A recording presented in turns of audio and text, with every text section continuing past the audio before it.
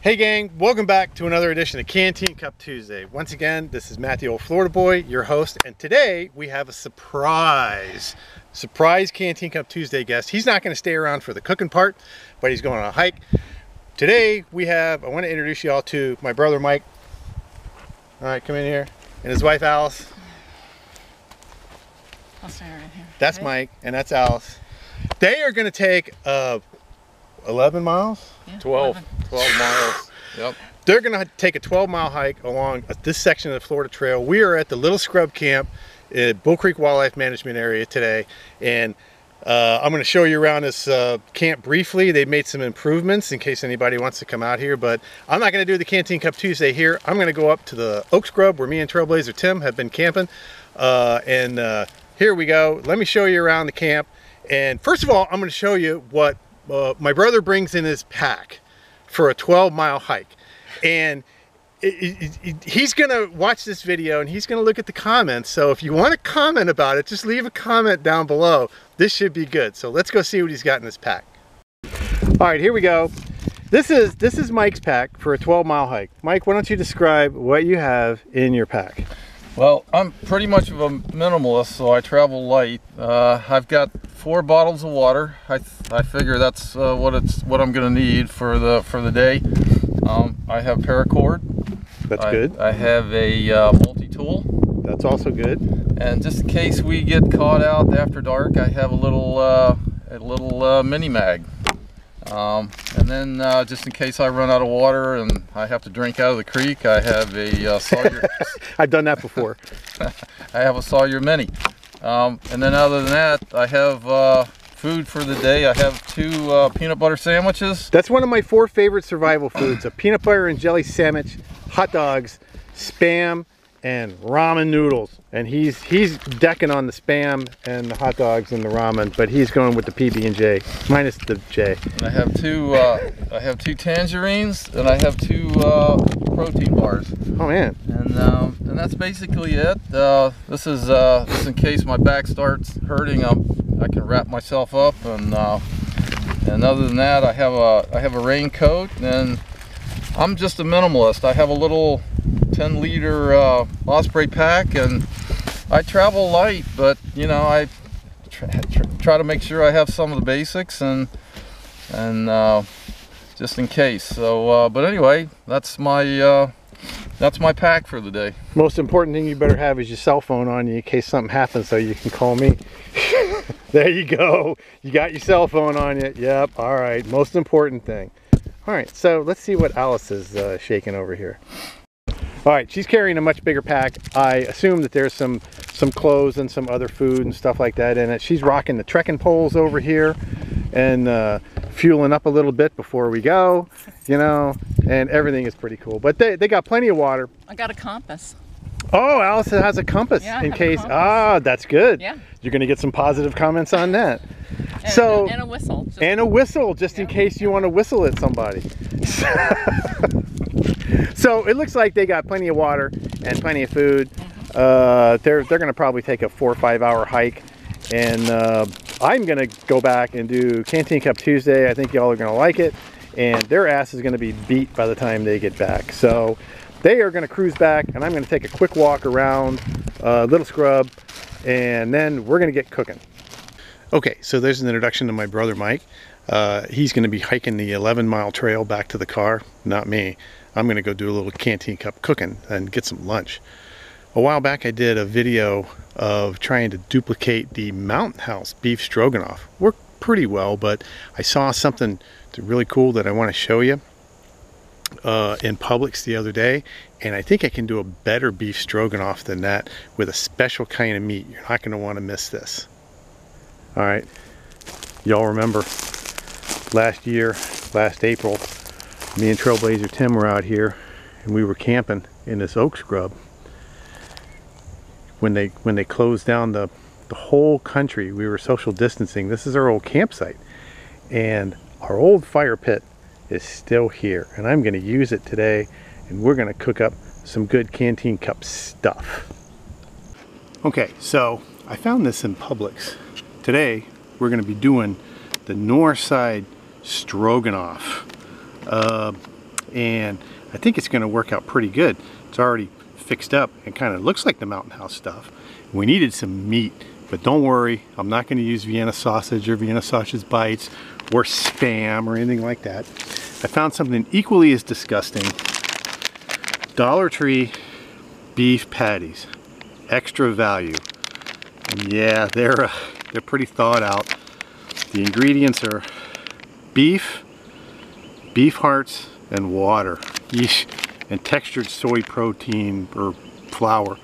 All right, extra value beef patties. This should be good. All right, first thing we're gonna do is we're gonna brown up the beef. Whew. That looks terrible. Oh man. This beef patty looks just bad. I don't know what's in here, but there ain't much beef in there. Oof. Oh man, it's really greasy. We got our spoon. I'm going to tell you about this later. But I'm going to ground up this beef. Ooh, it's getting into a little ball. It's not even giving any grease off. Oh, this is going to be bad. All right, this beef is just turning into mush, but it's kind of browning. We're gonna see how it works out. Let's taste it. Ooh, it's very fatty, very fatty. Well, I'm gonna brown that up and then take it off, and then we're gonna add it to the stroganoff, see how it works out. All right, this beef, if you want to call it that, it's been cooking for a few minutes and it's not browning. It's cooking, but it's not browning up. I don't know. Let's taste it. God, it does not taste very good at all. Ooh, man, that's not too good. It's starting to barely brown up. So I'm gonna try to brown it up for a few more minutes. All right, the beef is just not browning up too good, so I'm gonna take it off, save it, because we're gonna put it in the stroganoff.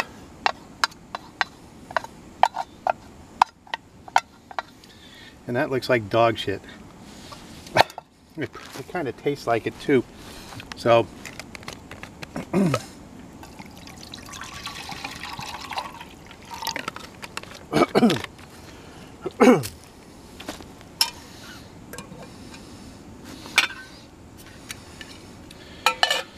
and let that boil up. Now in the north side, this is going to be good by itself. I don't know about adding the beef, but this is going to be pretty good. I've had these before, not the stroganoff, but it says put a half a cup of milk. I don't got any milk, but what I do have is one of these little Domino coffee creamers. With milk, cream, what's the difference? So we're going to put one of these in. We boil up the water, which shouldn't be too long. This is going to double as our milk. All right, put it right in there.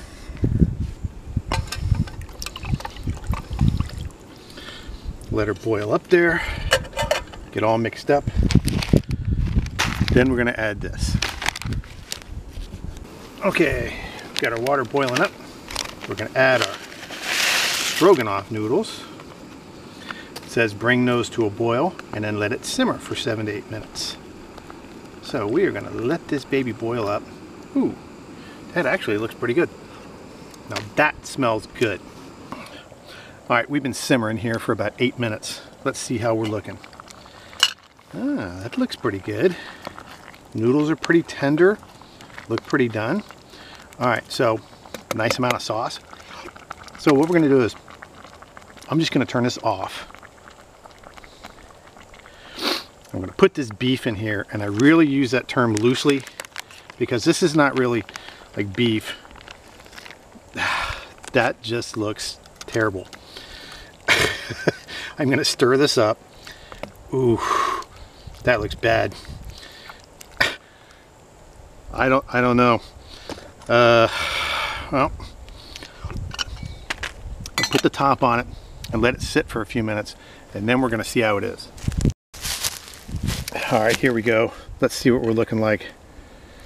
I don't know. Ooh, man, that looks just disgusting. We need something to spice it up. Y'all know me. Just a drop. This one might take more than a drop. And we might need more than that. All right. Let's see how that spiced her up.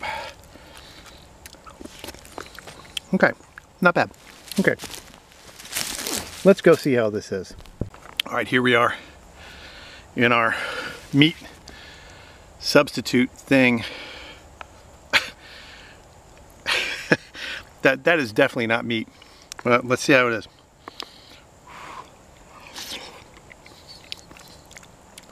It's hot. What I think is we need just a little bit more of that. I mean, you can never have too much of this. All right. Ooh. That looks like dog food.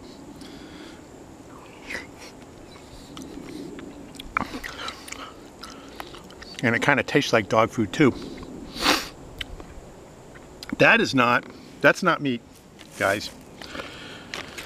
This is the extra value beef patty from Dollar Tree. And I got 2 in there. I had to throw one away. This would not brown up. And I think that, you know, it says beef hearts, water, and then textured vegetable protein soy flour. I think it's all flour. But don't ever get this from the Dollar Tree. Spam is so much better, and even Vienna sausages is better than that. But you know me, my gut's made of cast iron, so I'm gonna eat it.